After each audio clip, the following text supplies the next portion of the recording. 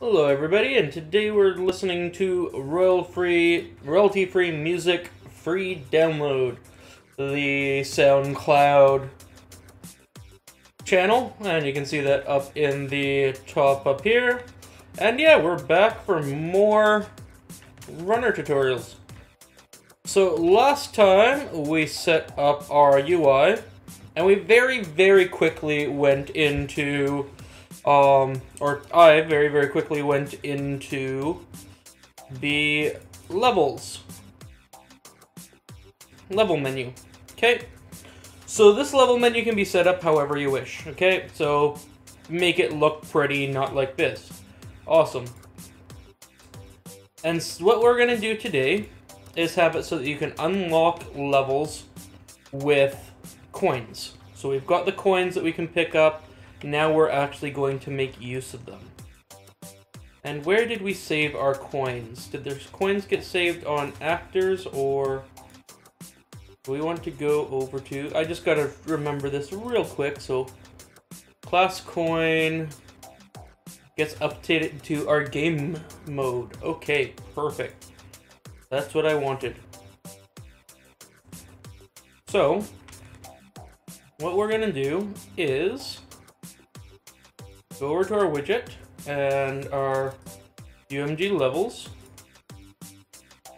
and then we are going to here do a construct event.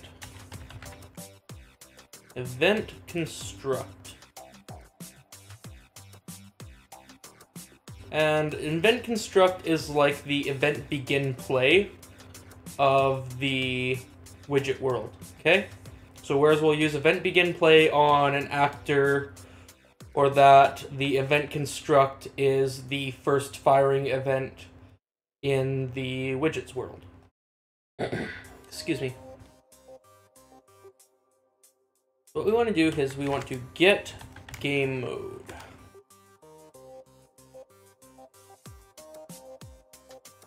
Okay, actually we're going to want to get game instance.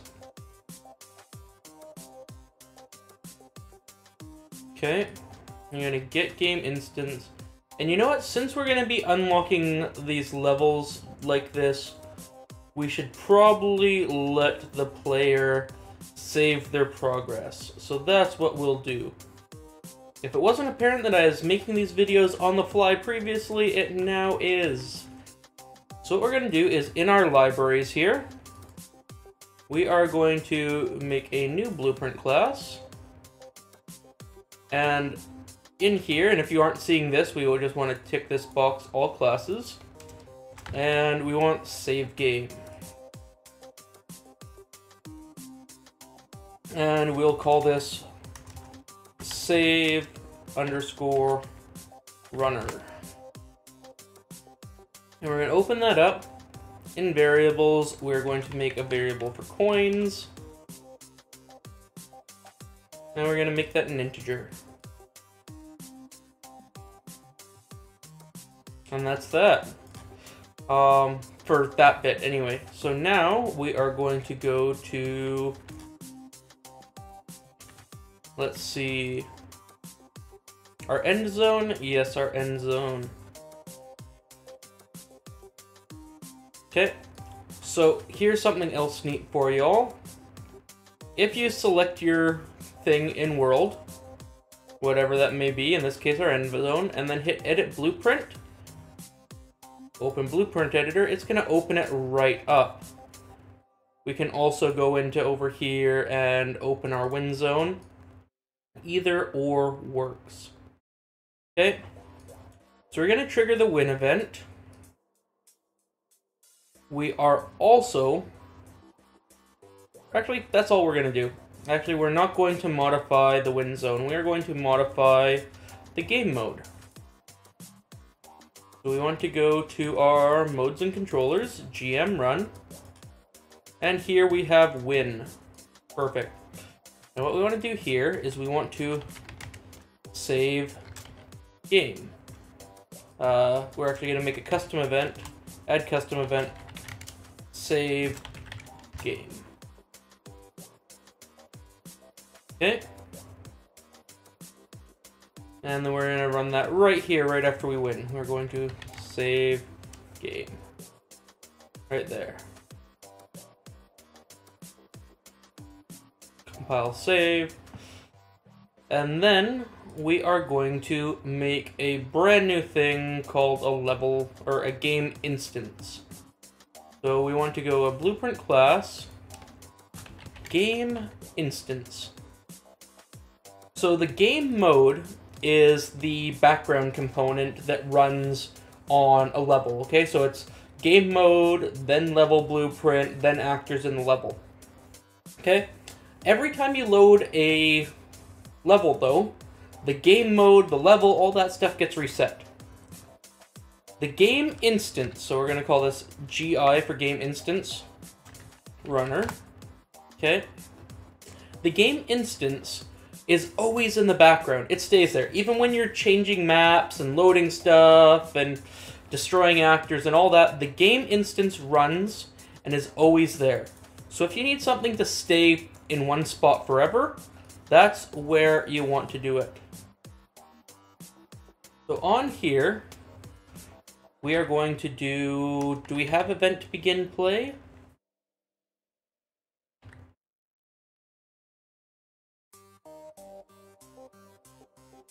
Game instance being initialized. I think that's what we want.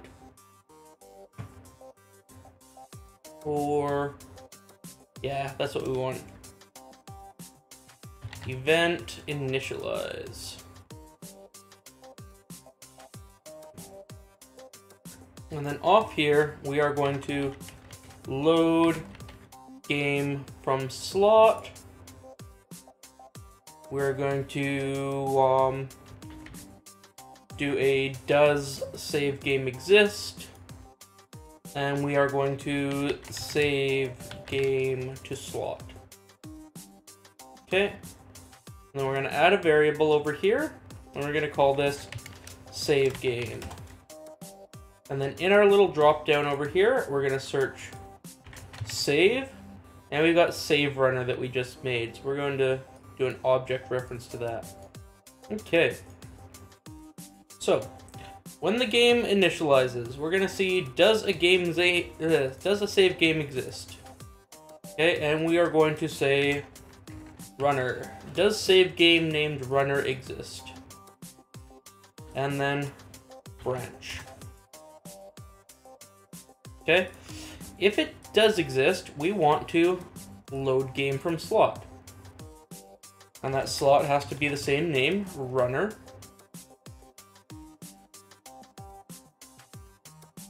And then we are going to come off here, cast to save runner, and then set that variable of save game. There we go. So we've got a copy of our save game. If save game does not exist, we want to make it. So we're going to go in here. We're going to choose, compile and save. We're going to choose save runner here. No?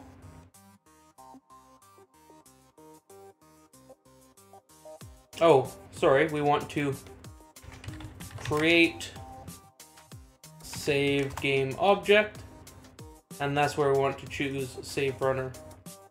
And then we're going to plug it in there. That's what we're going to do. And we're going to make that runner again. Okay, so make sure that in each of these spots it is the same name.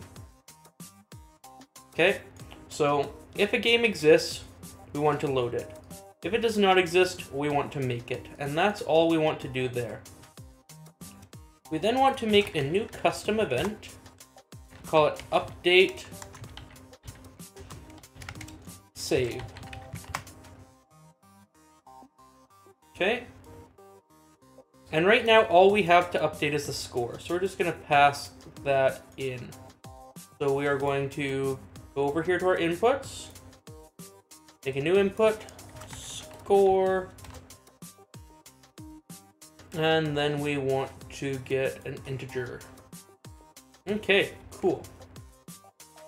So then we're gonna go back to our save game. So that's under libraries and save runner.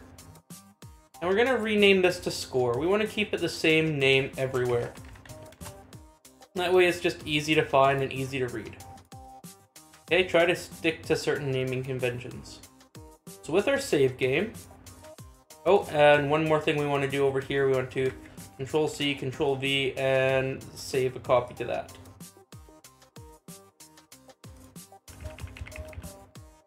Okay, so we want to always have a copy of our save game. The save game, we are going to get score right there. We are then going to add an integer plus an integer.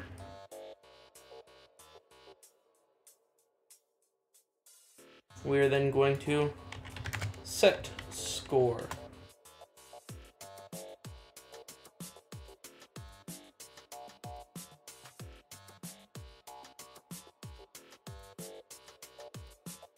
Just straighten all this up to make it look pretty.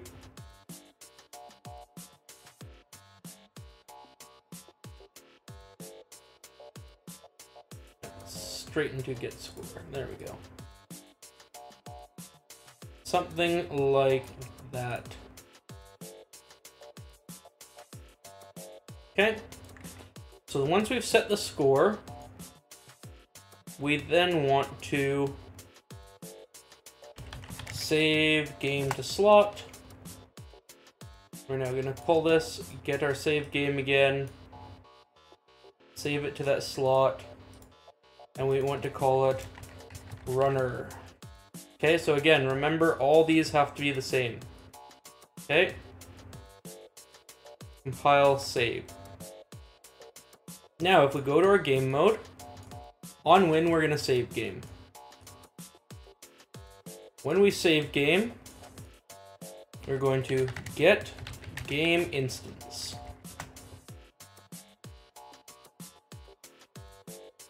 Going to cast to GI, so game instance runner. We are then going to tell it to update save.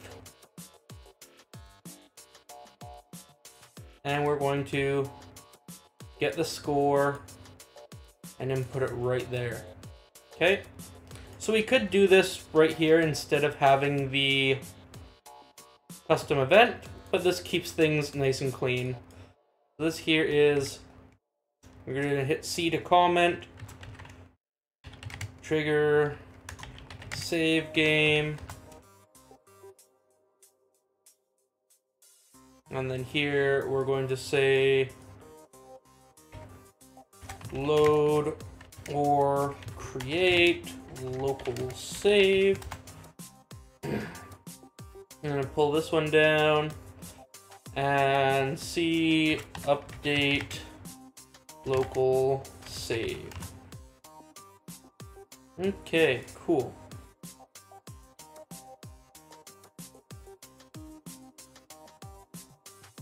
And then we have to go to edit, project settings, and make sure that our game instance is being used. So under, we're just gonna maximize that. So over here, under maps and modes, right at the bottom we have game instances. I'm gonna set that to GI runner. Then we can close that, close all that, and then file, save all. Make sure everything's saved. So now, when we hit a win zone, it is going to save the game for us. And we should get those updated. What we want to do to test this is we're going to open up our game instance runner again. And we are going to print string. And we're going to put in this. So we're going to print the current score. And if we play,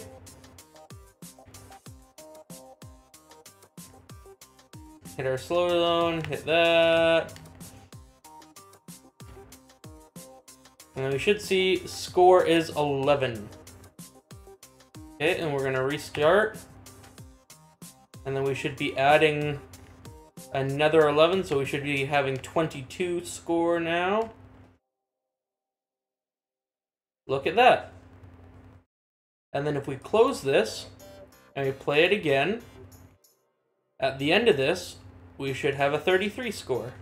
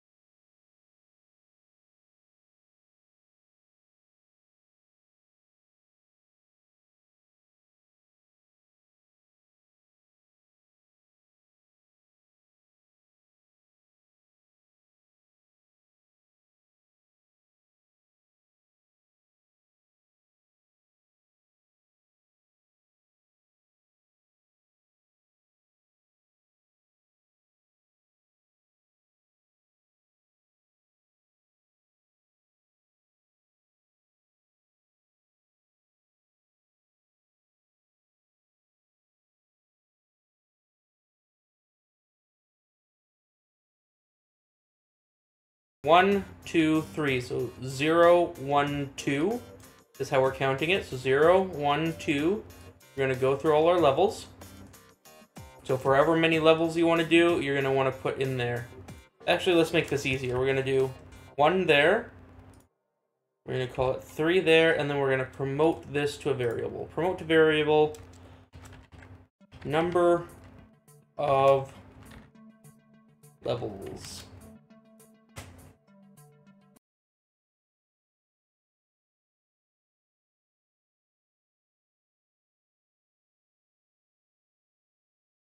So for our number of levels, we're going to do this. However many number of levels that we add in the future, we can just update that, and we'll be good. And then, in the loop body, so for every number of levels, we're going to do this, and let's just make sure that's set to 3 right now. Yeah, it's set to 3. Perfect.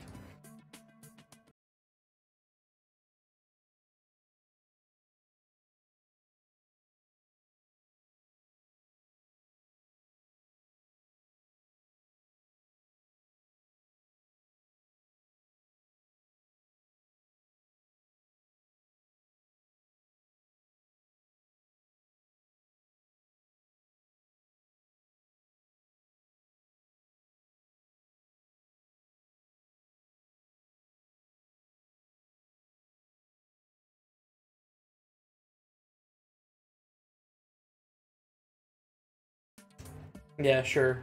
Multiply by 10. Oh, I don't want to put that in there. We just want to do multiply, integer by float, and 10. Okay, so what this is going to do is give us, for each level, we need a 100. Okay, so actually we want this 0, and then this here we want to do numbers of levels minus 1. Okay.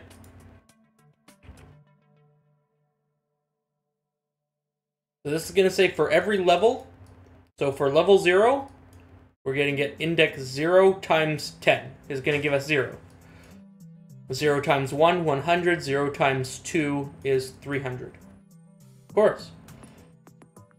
So then we want to go to this, and we want to go branch. And then we are going to get, okay, how was I wanting to do this?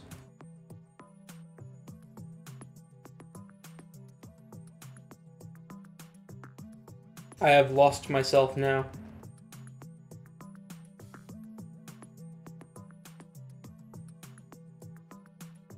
We're gonna do this simpler, okay? That's a neat thing to do, but we're gonna do this simpler.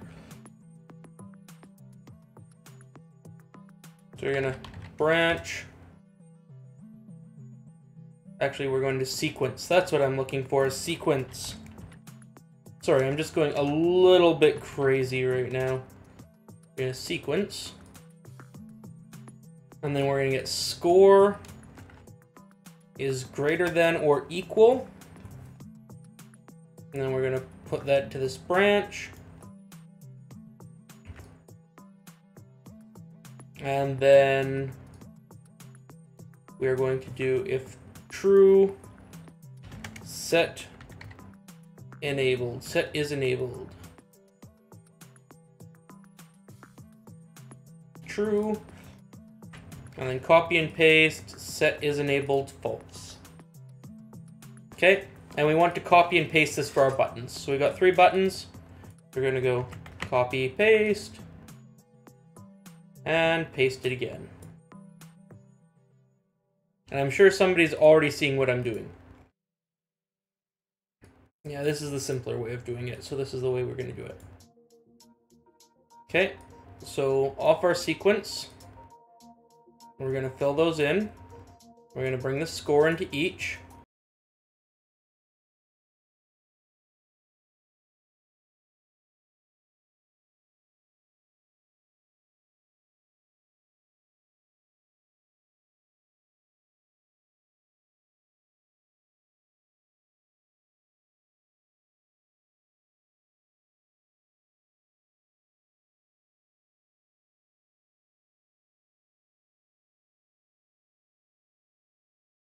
We're gonna call this, okay, you need 0 points to get to level 1. We need 100 points to get, 30 points to get to level 2, so you have to play at least 3 times and get the big coin. And 40 points to get to level 3. Okay.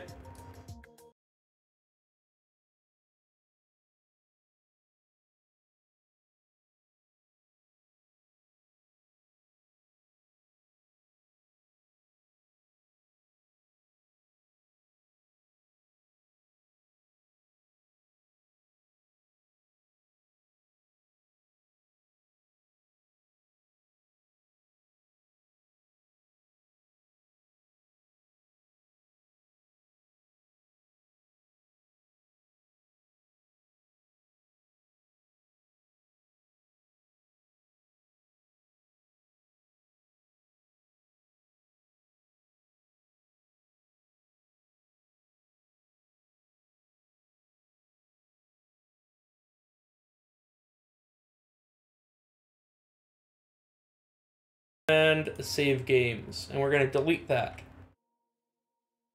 Okay, we're going to delete our save game. So now when we play, it's going to make us a new save game.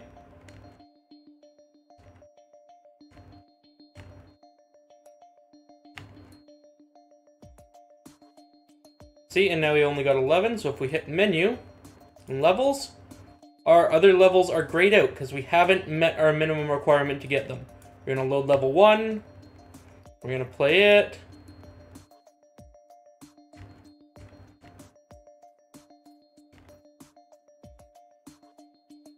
And there we go.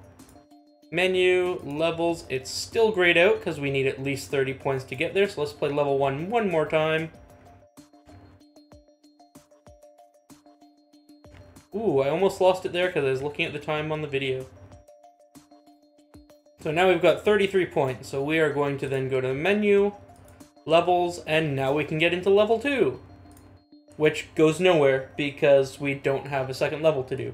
But yeah, that's how you can set up unlocking levels and a basic save game. Okay, so let's go through a brief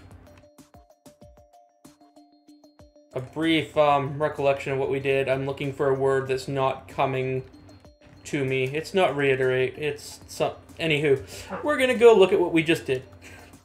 So in libraries, we made Save Runner. And in Save Runner, we made a copy of our score right there. Now, in our game mode, when we win, we trigger this other event to save the game. And when we, come on, scroll for me. When we tell it to save the game, we're going to get our game instance and tell it to properly update the save with new information. Then in our game instance, when our game's initialized, we check if there's a current save game.